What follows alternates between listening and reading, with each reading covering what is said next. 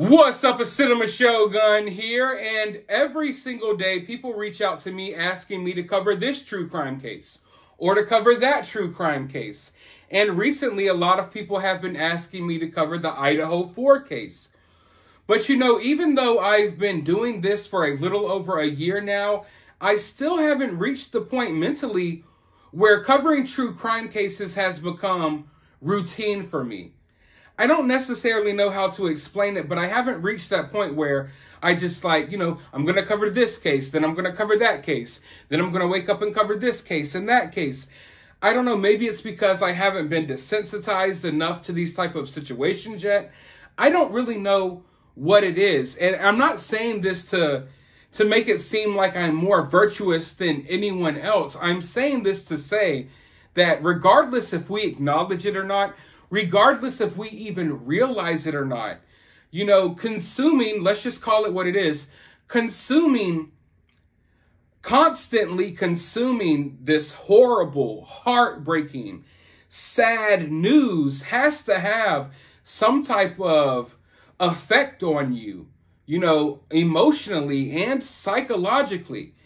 That's why I try to balance my content, and I'll cover some true crime cases, and then I'll also do some pop culture news. Or, for example, when I cover a true crime case, I really go in depth on that one case, and I try not to hop from case to case, and I try not to cover too many cases at once because that can have an effect on you. Luckily, I've found like a perfect counterbalance in my life.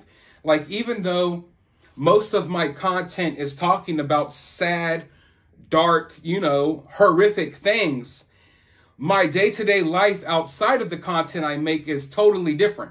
My day-to-day life outside of the dark content I make is filled with colorful artwork, tasty taro boba teas, you know, cartoons, lighthearted movies, video games. I found a perfect counterbalance to the type of content I make and the type of life I live outside of the content that I make.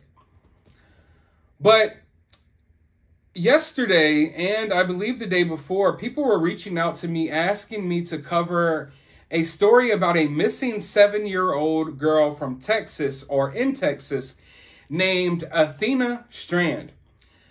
So I started looking into the case, and right away there were some red flags that would make you kind of raise your eyebrow.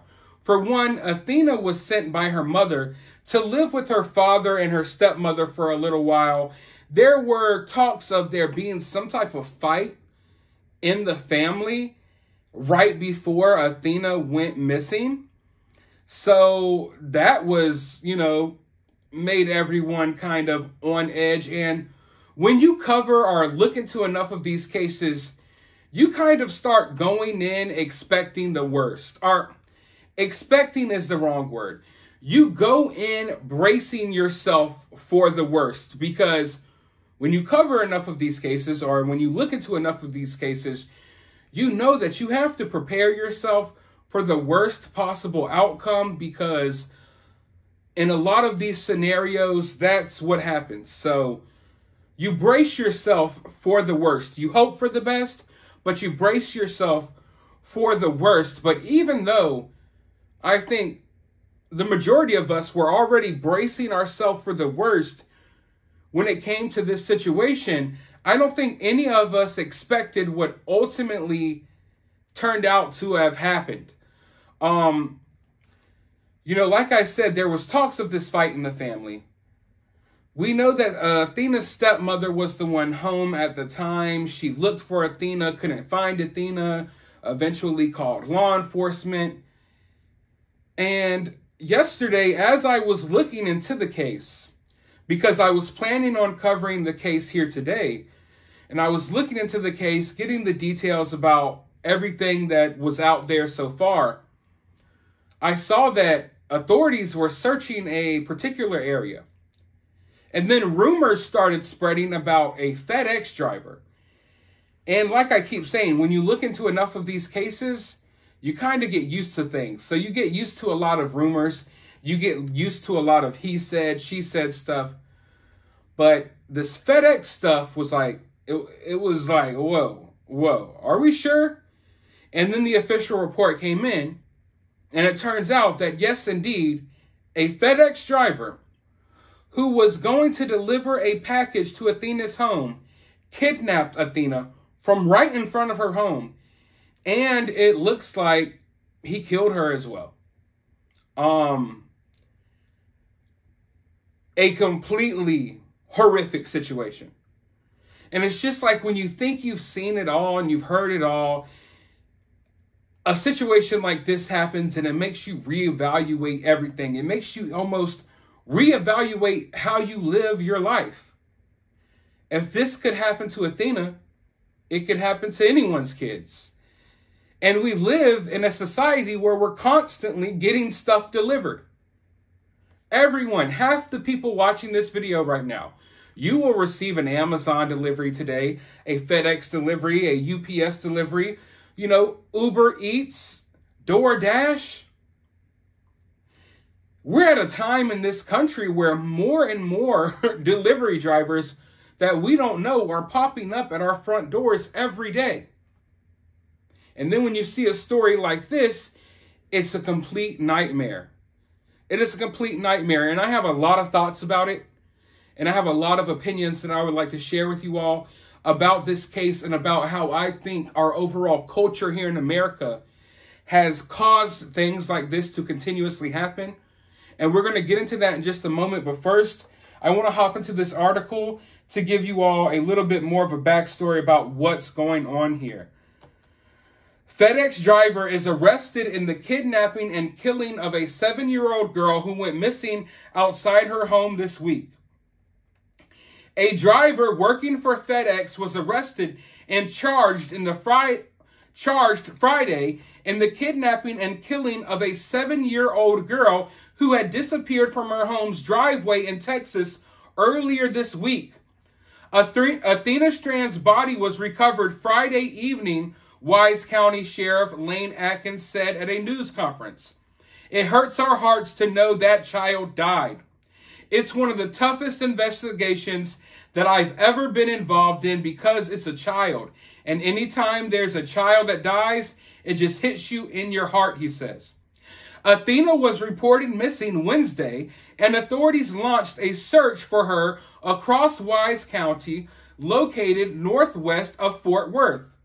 Authorities believe the young girl was killed within an hour after her kidnapping from her family's driveway, which is about 200 yards from her home. Tanner Lynn Horner, age 31, is being held in Wise County Jail on capital murder and aggravated kidnapping charges, according to its website. Bond was set at $1.5 million. Horner, identified by authorities as a contract driver for FedEx, was allegedly making a delivery to Athena's home at the time that she disappeared. Earlier Friday, police say they received a tip that helped investigators determine Horner abducted the child from her driveway. Authorities did not indicate a possible motive and said Horner did not know the family or the child. Athena's cause of death remains under investigation, and her body has been transferred to the medical examiner's office. I mean, like I said, a complete horror story. And I know there's a conversation to be had about FedEx and how responsible is FedEx for this situation, and why didn't they know? Why did they hire someone like this guy whose name I've already forgotten? I don't want to remember this guy's name. I honestly want us to get to a point where we can kind of stop saying these people's names so they stop becoming like infamous, members of history. But Tanner, people are asking, why did FedEx hire Tanner? Someone who was capable of doing something like this. But when you look into Tanner, you would soon realize that Tanner doesn't really have a criminal background. Usually, someone who commits a crime like this one, there are signs in their past that would point towards them being a horrible, dangerous person. You know, oftentimes people who do these heinous acts, there are other heinous acts that they've committed in their past that would point towards the fact that they were some type of horrible human being. Maybe there was a pattern in the things they do. But with Tanner, he seems to be somewhat squeaky clean as far as his criminal background goes.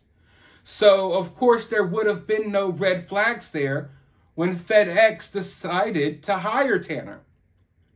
But when you start doing a little bit more digging, you will see that there are people out there who have been accusing Tanner of R-wording them for years. I don't want to get too in-depth about this. For one, we can't talk about this topic on YouTube. For two, this isn't my story to tell. And for three, I think we need to figure out more about this whole situation before I can officially report some of this stuff to you all. But there are multiple women online that have come forward claiming that for years they were warning people about this guy, that he R-worded them, and for years they were warning people, and it fell on deaf ears. And I know when it comes to these true crime cases, a lot of times sickos, completely sick and twisted people who have nothing to do with the case, know nothing about the case, are in no way, shape, or form tied to the case. They'll come out with fake stories just to be tied to a case. You know, how often have we heard, oh, I'm a family member of the victim, I'm a family member of this, when in reality, they are nobody that just wanted some attention. But I've done a little bit of digging and looking, and I can see that as far back as I can tell right now, and I will continue to dig, as far back as 2019, people were warning other people about Tanner and claiming that Tanner had R-worded them. So even though Tanner does not have a criminal background per se, there is a background there when you look into Tanner, because there were these allegations out there and women trying to warn people about Tanner and basically saying that Tanner had done horrible things to them, but people basically ignored it. So there were signs out there and there were red flags, but nothing was done about it. And if something was done about what possibly allegedly happened to those girls, then maybe Athena would have never been in harm's way. And that's why we have to take situations like this very seriously. Like with the Jared Lysick situation. People are like, well, don't we live in America, innocent till proven guilty? Jared Lysick admitted to a lot of the things that he did within an email. We have to take these situations seriously, and we have to stop letting predators get away with a slap on the wrist, and we have to stop ignoring allegations against people, because when you do that, eventually it may lead to something like this. As far as I can tell, it looks as if there were allegations out there about Tanner for a while. And maybe if something was done, maybe Tanner wouldn't have been out here on the streets doing what he was doing. Or at the very least, maybe Tanner wouldn't have had a FedEx job. Now, I don't know how FedEx works per se, but I know Amazon, literally anyone can get a job in Amazon and deliver your packages. I have people deliver my packages all the time, and they pull up in like random cars, random people, and it's just like, okay, so Amazon trusts you with my, to deliver expensive items to me, okay? And it's like, I have no problem with that, and I'm glad that there are ways for people to make money, but just be aware that literally when you're ordering food off of these apps, and I don't know how every website, I don't know how UPS and FedEx necessarily work, but Amazon definitely has like independent drivers. You don't have to really necessarily work for Amazon. You just drive to Amazon warehouse. They will fill your car with packages and send you on your way, despite having no history of ever delivering anything. That's how Amazon works. So just be aware of that.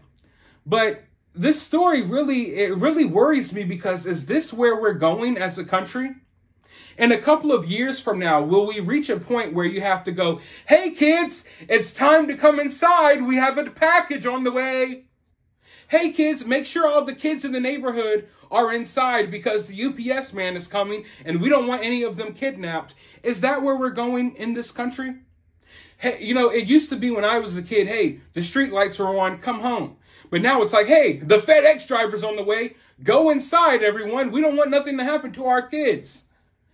Are we going to reach that point in this country? Think about how things have changed since the time you were a kid as opposed to now. When I was a kid, we were still trick-or-treating, going door to door, getting candy, and now kids can't do that in most areas in America. Kids are trunk-or-treating. Trunk-or-treating is the stupidest thing I have ever seen or heard of in my life. You go and you'll see a parking lot of like 14 cars there with their trunks open and kids in costume walking trunk to trunk. That's not exciting. That's boring and stupid, but that's where we've come in our society because any and everyone are deathly afraid about what may happen to their kids because we all know as a society that we are living in a society that constantly victimizes children. You wouldn't be scared to take your kids trick-or-treating if you didn't already know that you lived in a country that has popularized victimizing kids. And now, sadly, but it looks like we're going to get to this point where we have to be afraid. When our packages come to our front door, we have to be afraid. Well, I hope my delivery driver isn't a maniac that's going to murder me. I hope my delivery driver isn't someone who's going to kidnap my kids or steal my dog.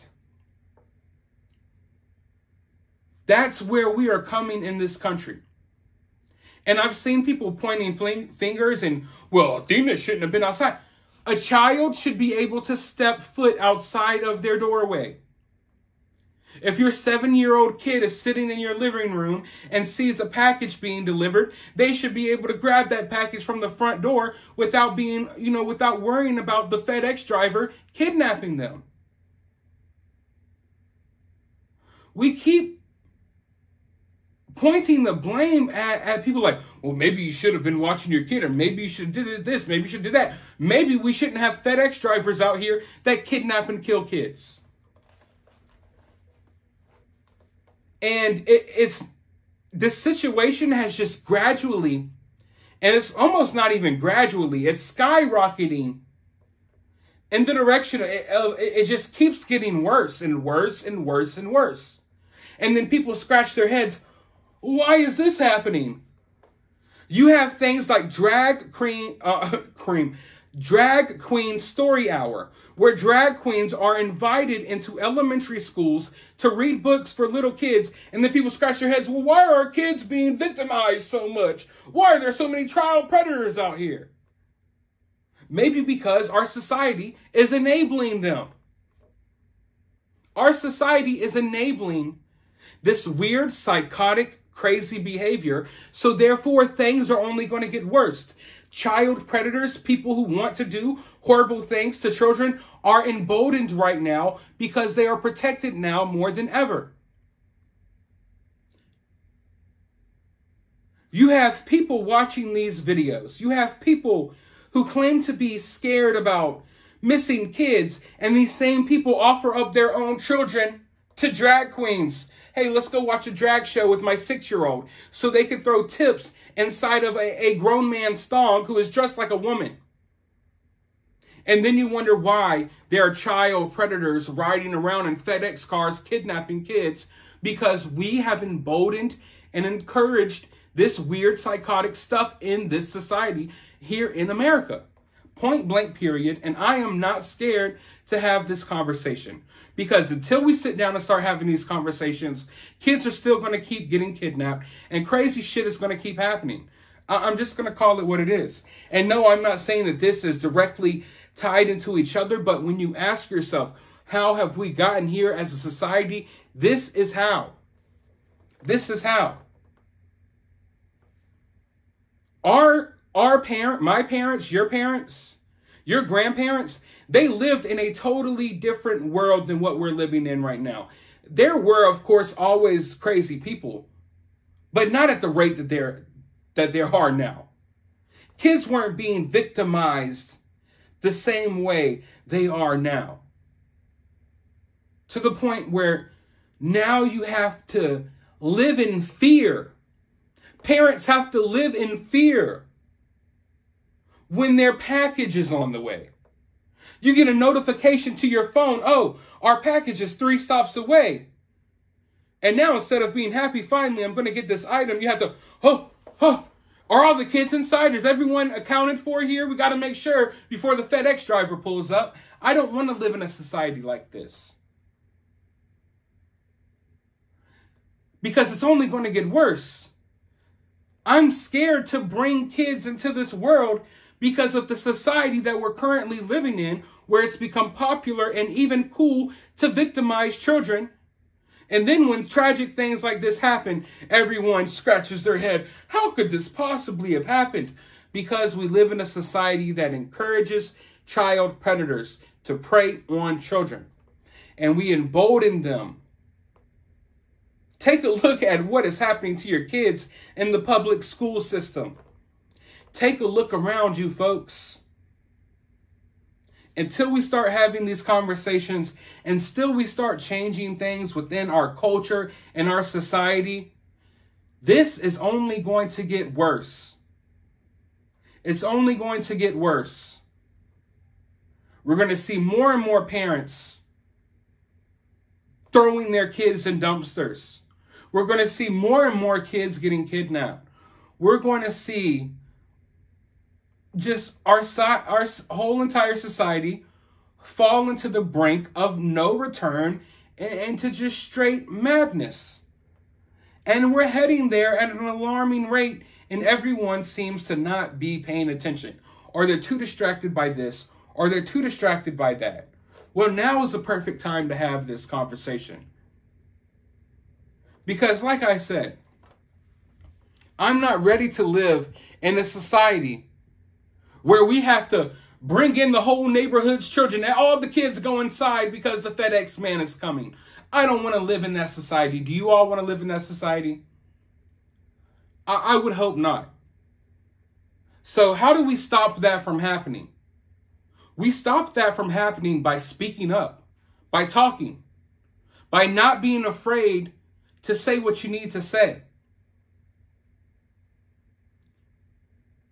We get to this point of total madness and no return.